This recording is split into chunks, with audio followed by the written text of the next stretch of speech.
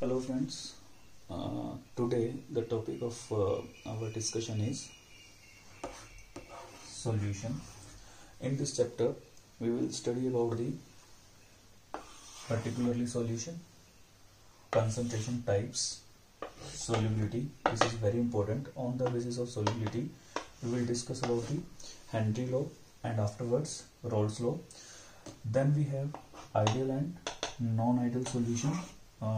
In plus one we have already discussed about the ideal and non-ideal gases. Now we have solution on the same way, ideal and non-ideal solution. Then afterwards it is the property of the non-ideal solution, that is called the azeotrophs, and then the backbone of this chapter, that is called the colligative properties. Very important.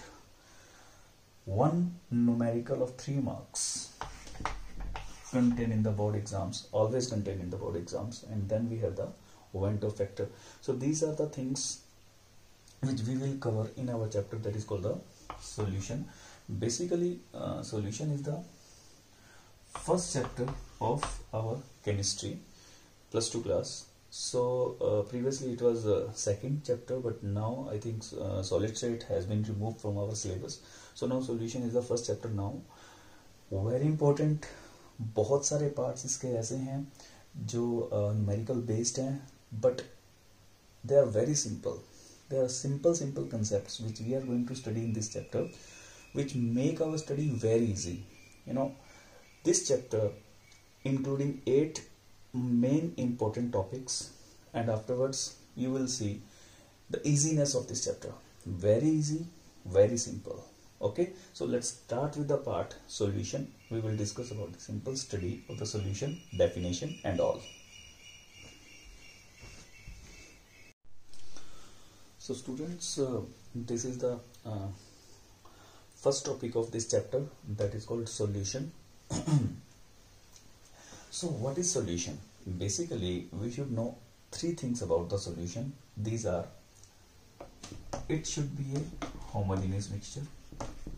ये कैसा होना चाहिए? Homogeneous होना चाहिए. And second thing, it has 2 components. One is solute and other one is solvent. One is solute and other one is solvent. These 2 components should never react with each other. ये दोनों आपस में react नहीं करने चाहिए. If they will react, then what happen? If they will react, then it will not a solution. It will form a other chemical compound. So one particular thing we should know about it: one solute and one solvent, 2 components of the solution which should never react with each other. Okay, and one more important thing about the solution, that we can add a prescribed amount of solute into the solvent. It is not possible that we can add particularly as much as amount of the solute into our solvent. So there is a limit. So these 3 things we should know about the solution, and we can easily make the definition of the solution. So first of all, we should study about the component of the solute and solvent. So what are solute actually? Solute actually the component which is added in the small quantity. Okay, तो lesser amount में आपको मिलेगा, it is always called solute, and rest which is available with a large amount, वो क्या कहलाएगा? That is called solvent. Simple. And one more thing I am remembering you again, that they should never react with each other. One solute and one solvent should never react with each other. Okay, so these 3 components, these 3 points which I have already told you about the solution, that is, solution is a homogeneous mixture in which its component never react with each other, non-reactive components, and the solute should be added in a varied composition, in limit, we can say. Limit that we can add solute into the solvent. Okay, so in our syllabus we have binary solutions. So the question arises, what are binary solution actually? Simple way, understand it, like say this is a sample of water in which we are adding salt. So salt is always adding less amount and water is available in the large amount. So in simple word we can say the salt is solute and water is solvent. How many components are there? One is of solute and one is of solvent. So two components are there, so that's why this by word come. By means what? By means two. By means two. If for the sake, if we take, this is a sample of water, and can we add two solute into it? The answer is yes. We can add 2, 3, even more solute into it. In that particular case, if we are adding along with salt, sugar is also added into it. Then how many components, total components are there? So solute, two solutes are there. One is salt and other one is sugar, and one solvent. So total there are 3 components. So these type of solutions are called trinary solutions. But in our syllabus, we should study only binary solution. So that's all about the solution. Thank you.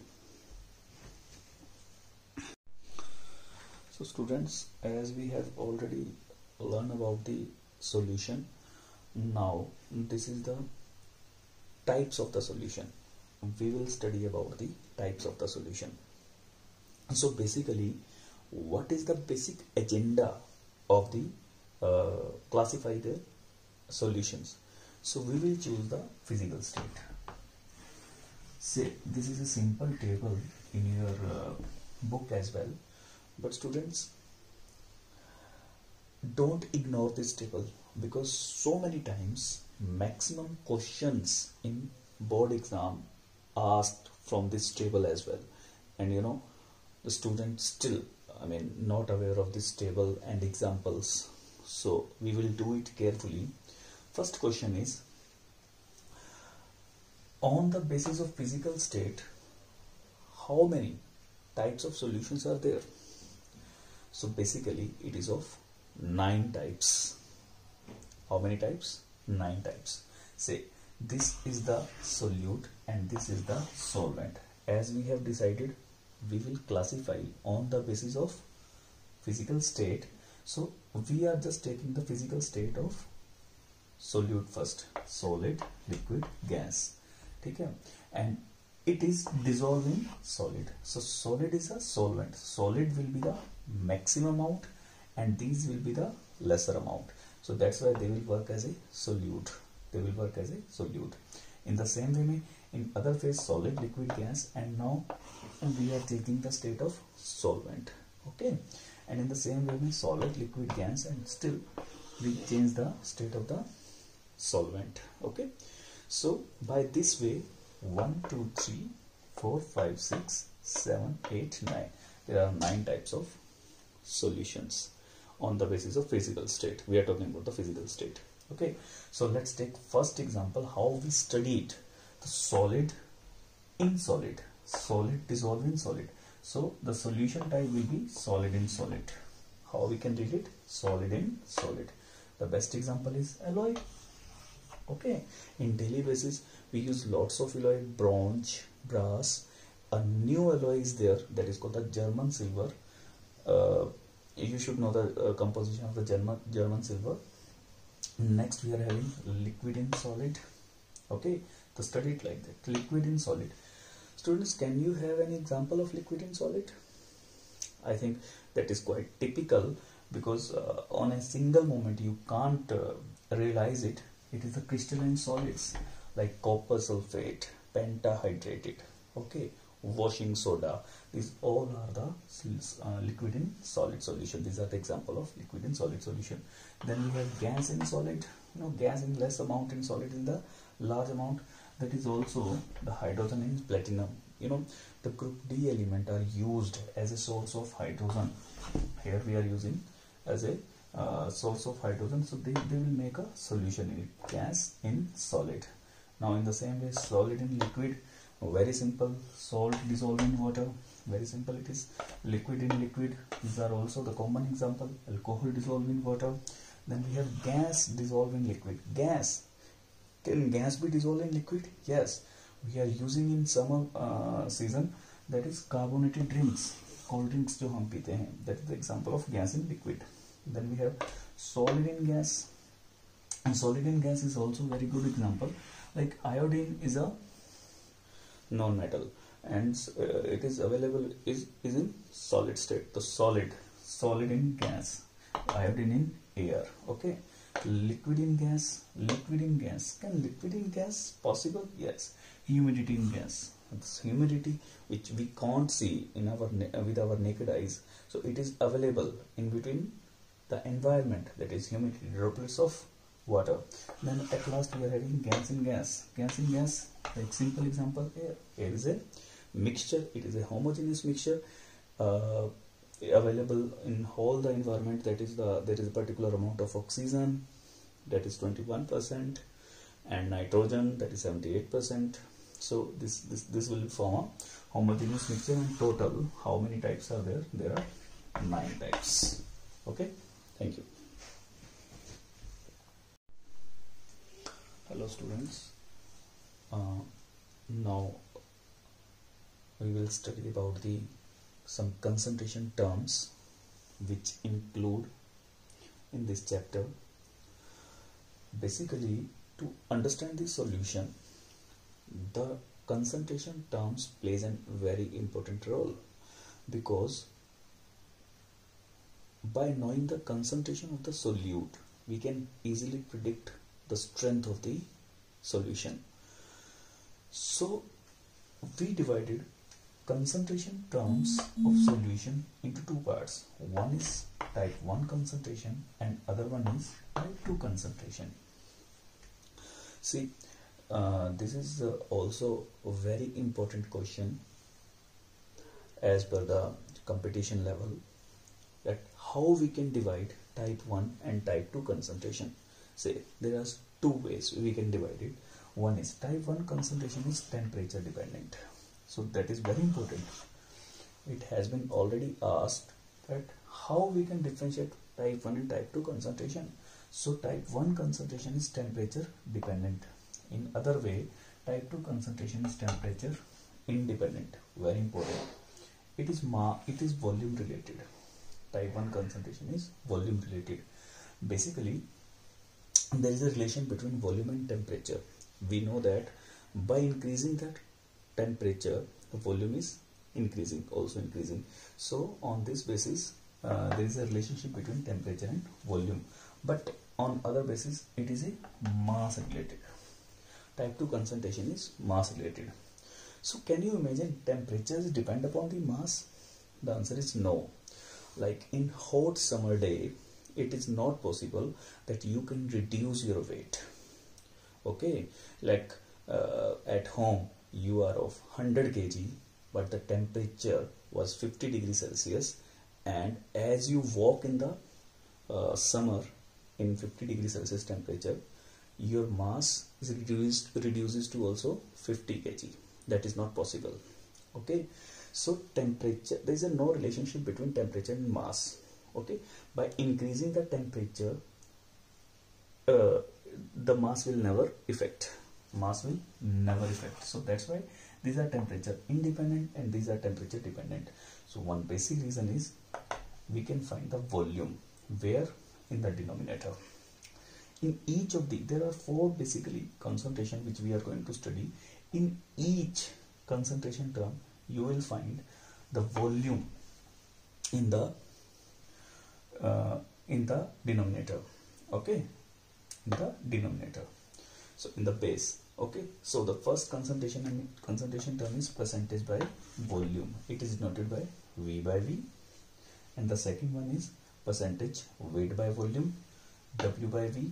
The upper term is always represented solute.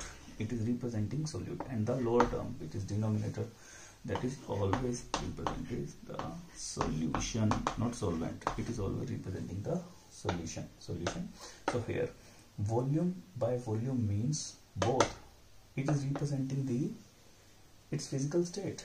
Volume means we are talking about the physical state of solute, that is liquid, and volume solution is also liquid. That is, volume is dissolving volume and liquid is dissolving liquid. In other way, that is weight by volume. That means solute is solid and this is solution. Okay. And then we will discuss about the molarity and normality. So first of all, we will discuss about the type 1 concentration, and afterwards we will move to the type 2 concentration. Just take a look of the type 2 concentration. These are percentage by mass, as we can see, W by W, both are solids. Okay, mole fraction, molality, it is molality, and this is molarity. There is a difference. R and L, there is a difference, and at last we are having parts per million. Okay, so these are the concentration terms. Total 8 concentration terms are there, and on the basis of this, some numericals we will also discuss. Okay, now one more important discussion is here, like as we have already discussed, this is volume related and this is mass related. Can you suggest me any physical property which can relate volume and mass?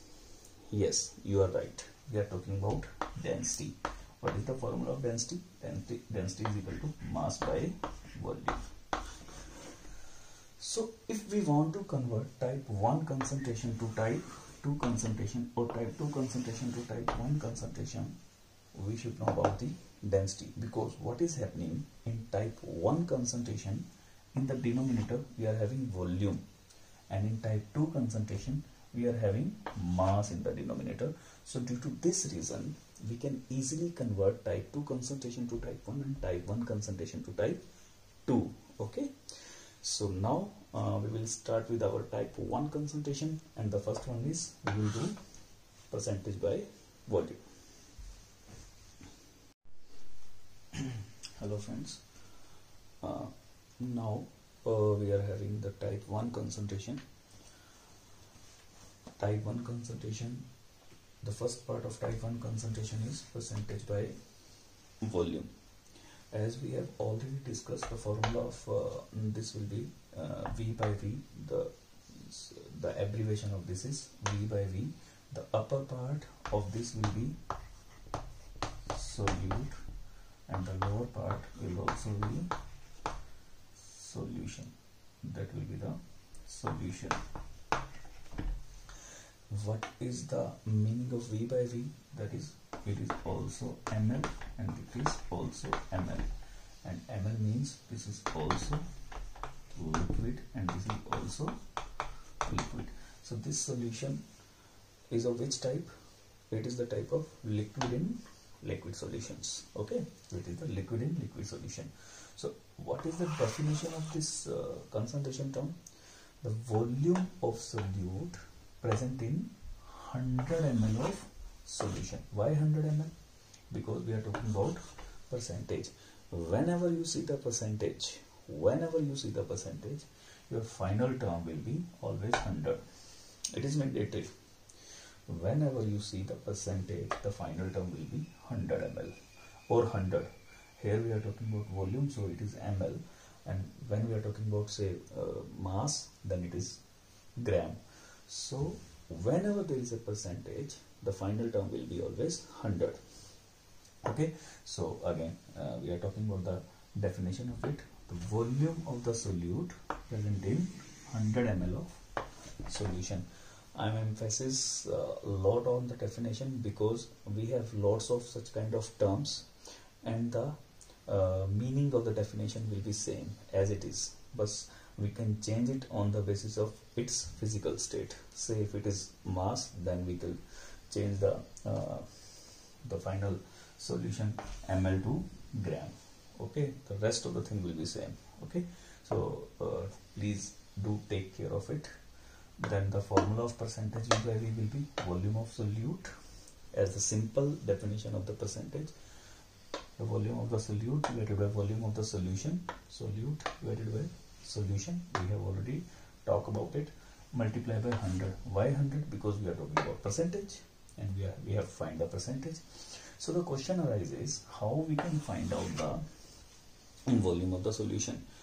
As we can see, the both term solute also present in ml means volume, and solvent will also in ml. So can we add ml into ml? We can say yes. We can easily add ml into ml, so we can directly find the volume of the solution, because both are extensive property. Both are extensive property. What are extensive property? Which depend upon the concentration. We have already read in +1 class intensive and extensive property. If there is some intensive property along with the extensive property, can we add directly into it? The answer is no. Like for the sake of a example, can we add kilogram into kilometer? No, we cannot add. Okay, we can only add kilometer into kilogram and kilometer into kilometer. So that is right, but we cannot add both of this. We cannot add. So these solute and solvent are present in the volume, means ml, so they can directly add into it. Okay, so we can find the volume of the solution very easily.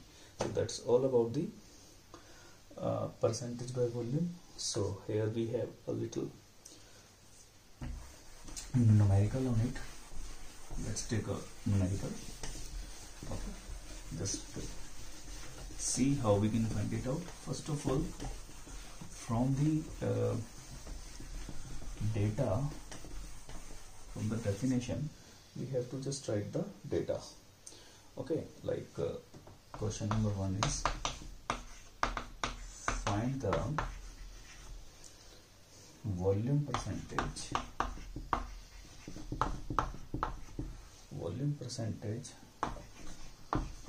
of solute if 25 ml of alcohol is added into say 50 ml of water. See, this is the problem with us. So first of all, write the data. We have the volume of solute, that is 25 ml. We have volume of solution added into the of solution. It is solution B, not water. It is solution B. The solution of it is water is also given. We can also find it out. Okay. So first of all, let's take the example with solution. Then we will add into water as well. Okay. And it is 50 ml. So the formula is percentage V by V equal to volume of solute divided by volume of solution. Okay, so we have all the data. So it is like 25 divided by 50 into 100 to, that is 50%. Now change it with the water. The water is act as a solvent. Okay, so we know solute is same, that is 25 ml, solvent 50 ml, total V solution will be 75 ml. So we have 25 divided by 75, solve it and you can have that. Okay, it is around 25 upon 75 into 100, 3 divided 33.33%. Fine. Thank you.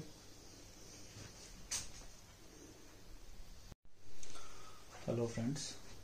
So now we are moving to our second concentration term of type first. I'm again repeating, the concentration term is of type 1 and it is the second part of the type 1 concentration.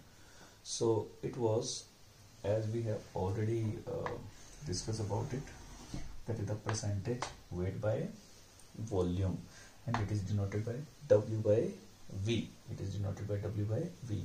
The upper part again denote the solute, and the lower part denote the solution. Now it is W, means we are talking about weight, so it is in the gram, means it is solid, and it is in the volume, so it is in the ml, means it is in liquid. Now consider the thing, it is the which type of solution it is? It is solid dissolving liquid. It is solid dissolving liquid, remember it. Okay, so as we have already discussed in the previous concentration term, how we can write the definition. Now see, the solid dissolving liquid, how many liquid? Again it is percentage, the liquid amount will be fixed, that is of 100 ml. Why ml? Because it is volume, Then the definition will be weight of solute present in 100 ml of solution. I am again repeating, weight of solute. Why weight? Because we are adding solid into liquid, so weight of solute present in 100 ml of solution. Then the formula will be percentage W by V will be the weight of solute, as we have already discussed about the divided by weight of solution, that is weight of volume of solution, multiply by 100. So that will be the formula. Now I have already written a line over there. Just try to understand this. What is the meaning of this line? An aqueous solution contains 30% weight by volume of urea. Just to try to read this and understand this. What is the meaning? Because this type of lining, this line, this type of lines, you can see somewhere else, even in your some medical solutions also written with this type of lines. So now we are going to understand about this line. It means an aqueous solution. Aqueous means we are talking about water, means solvent is water. Solution containing 30% weight by volume. Weight means it is solid, volume is liquid, we have already predicted.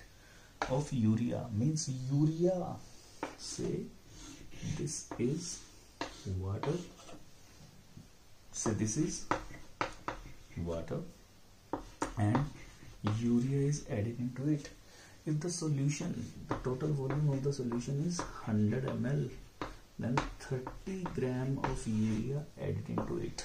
How many? 30 gram of urea added into it, the meaning of this.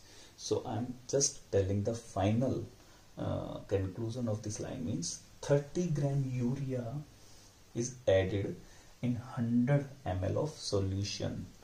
Okay, 30 gram of urea is added in 100 gram of solution. So write it carefully over it. कैसे लिखेंगे इसे? Let's take a look. So how we can make the solution? We can make the solution like this: solute plus solvent will give rise to solution. Here we don't know the solvent, we are unaware with the solvent, but this amount is fixed, that is 100 ml, and this is solute, this is also fixed, that is 30 gram. Okay, so 30 gram is in 100 ml of solution. Now question arises, can we, here I am just rubbing it,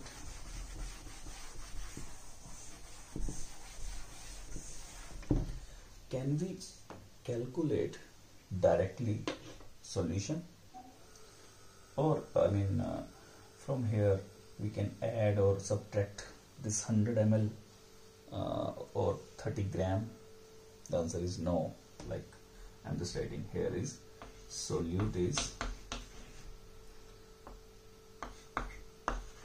30 gram, solvent we don't know, and the solution is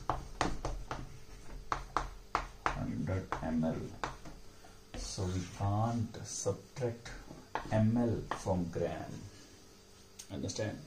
We should know the density. Okay? We should know the density. I'm just giving it. If the density is 1.25 gram per ml, then what is the weight of solvent? Now can we calculate it? Let's see.